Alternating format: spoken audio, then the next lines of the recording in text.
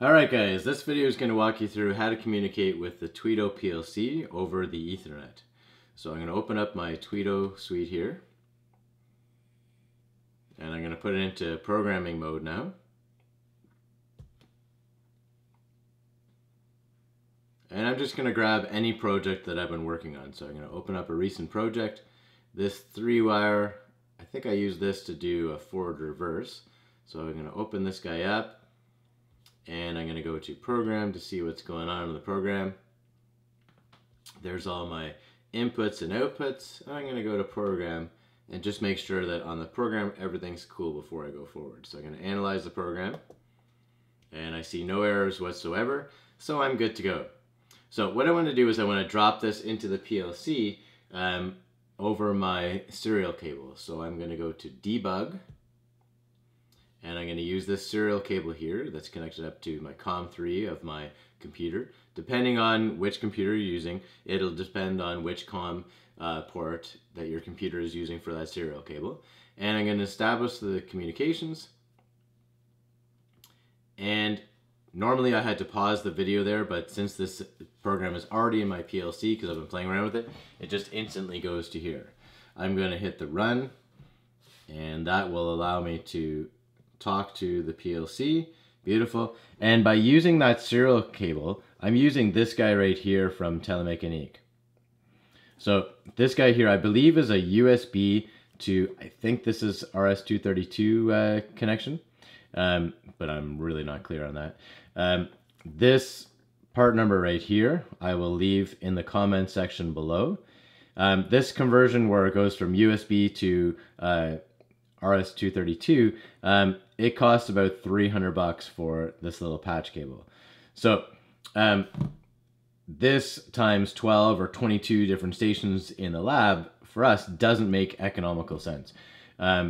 It's great if we've lost the IP address, but it's much easier for us to talk over an Ethernet cable right here. So I'm going to walk you through how to use this first, and then how to change to the Ethernet. So right now we can clearly communicate with the PLC because I can hit my start, my stop, and my reverse, and everything's working properly. Now watch what happens if I disconnect this cable right here. The program's still in the PLC. I can still control, no, I can't control it anymore. There we go. There we go. So I still have control over the PLC. Beautiful, but if we leave it for a couple more seconds, there we go. It says that I've lost communication with the PLC. Okay, I can still control it, so the program is still there, but I can't see what's going on my screen. So what I'm going to do is I'm going to reconnect this cable here, and that way I'll be able to see everything change on the screen. I just have to reconnect here. So I'm going to reestablish communication. I'm going to retry. See, now sometimes this doesn't work. There we go. Okay. And now I can clearly see that when I hit the forward push button, there it is. Hit the stop. Beautiful. So everything's coming in real time here. Beautiful. Okay. But again, that limits me as to how I can communicate with this PLC. And if I have other units that I want to bring in, like a touchscreen and stuff like that, I'd rather use the Ethernet connection. So what I'm going to do is I'm going to stop this, and then I'm going to disconnect from the PLC. And I've got this other connection right here for my Ethernet. Now, this isn't instantly set up. You have to set this up. So let me walk you through how to do this. First thing is we're going to go to describe. And I'm going to double click on this Ethernet connection right here. And that brings up my IP address, my subnet mask, and my gateway address. And for hours I was trying to communicate with this PLC and just losing my mind. I had consistently put 192.168.1.11. By putting in that 1, I could not communicate with the PLC.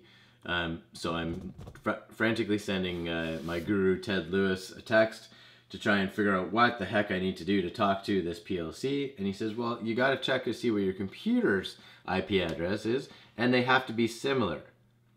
And so my computer's address does not have a 1 there. But how do you find your computer's IP address? Well, let me show you a few things. So I'm going to cancel this guy. Just drop this down for 2 seconds. Now, in order to, if you do a quick little Google search, it says to check out your IP config for the computer. So I typed this in numerous times, and you'll see that it just flashes on the screen and then disappears. And I'm like, what is going on? Type in IP config again, right? And I'm like, how come that's not coming in and allowing me to see what the IP configuration actually is? And by doing a little bit more reading, that flash there is just saying the computer's done the IP configuration and it's done. So there's no need to see what it's done. So in order to see what the values are, you have to go down to the bottom here and you put in command, and that will bring up your command prompt. And then you type in IP config, and it gives you everything about your computer. Okay, if I scroll up here, I can see that my IP address for my computer is 192.168.2.204. And then I've got my subnet mask at 255.255.255.0, and then my default gateway is 192.168.2.1. So you can see that when I put a 1 here for these values, I consistently wasn't able to talk to my PLC. So by putting in a 2, I was able to actually talk to it. Now, I may have said some things that are incorrect in these guys. Don't kill me in the comment section. This is something that I still really have to take some time to understand what each of these values are. If you have any videos or anything that you can direct me to understand IP configuration and Ethernet communication with PLCs, I would really appreciate it. But I am I'm not an expert in that whatsoever. Hardly an expert in PLCs either. But let's keep going. Okay, so when we go to here and we double click on this bad boy, then we've got the IP address, the subnet mask, and the gateway address. So I have chosen 11 here for my IP address. I've used the 2 there so I can talk to it. And I saw from that IP config that my gateway is 192.168.2.1. Beautiful. Okay. If I go over here to this preference and double click here, come on, there we go. Let me show you how this was set up. So this will most likely be there at that point. If it's not, so if you still have that serial port just there, then we're going to add another connection.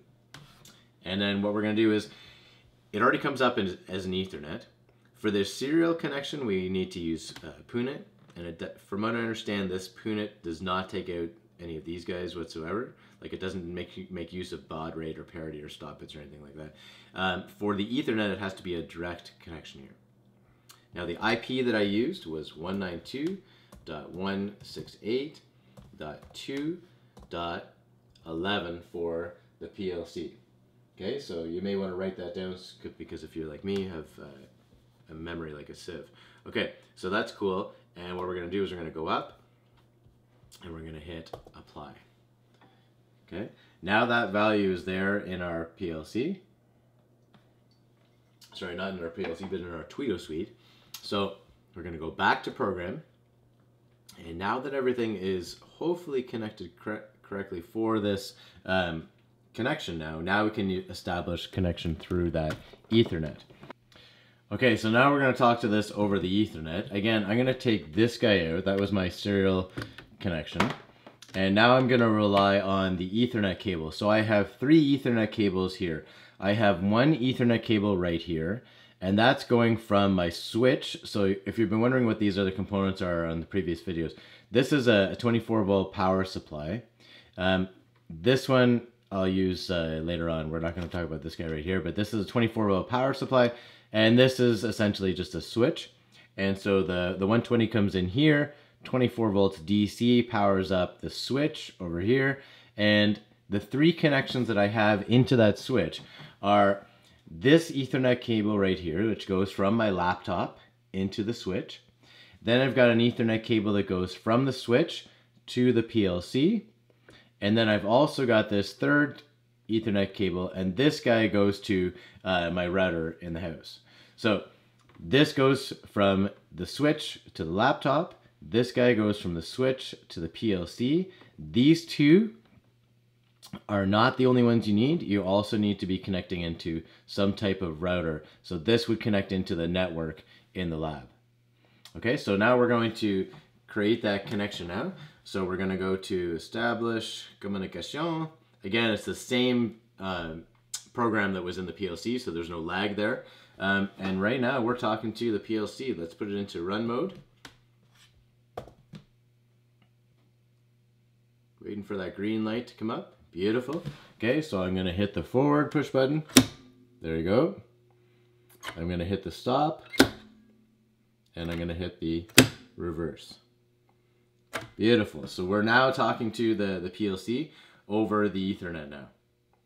Okay, so we don't need to use that $300 serial cable, but what was essential was that when we set that communication up with the PLC, it was essential that we put in the appropriate IP address, right? So when we went to describe and we double clicked on here, we put in the right IP address. And on your station, if you're working in the lab, there is a Lamacoid that says the IP address for the PLC, for the computer, for the HMI, for the drive. You have to put in the right IP address.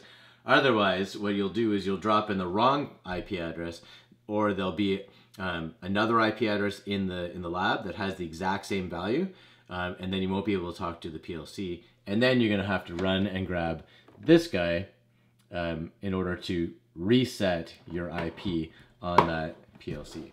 Okay, so it's crucial that you put in the right IP address, your right subnet mask, and your gateway address. All right, guys, that's basically it. So now you'll be able to talk to the PLC over the Ethernet cable, and we'll be able to drop in our programs. And you could draw in the lab, you could find that IP. Not that we're going to do this because I want you to work on your own PLC, but you could be working on a computer across the lab, and as long as you put in the appropriate IP address for your buddy's PLC, you'll be able to drop in a program onto that PLC. All right, guys, any questions, concerns, leave them in the comment sections. Again, don't kill me on the comment section. I'm just learning about these IP addresses and everything, but if you do have some good resources, then tell us about it so we can understand exactly how this Ethernet communication is working. Thanks, guys. See you in the next video.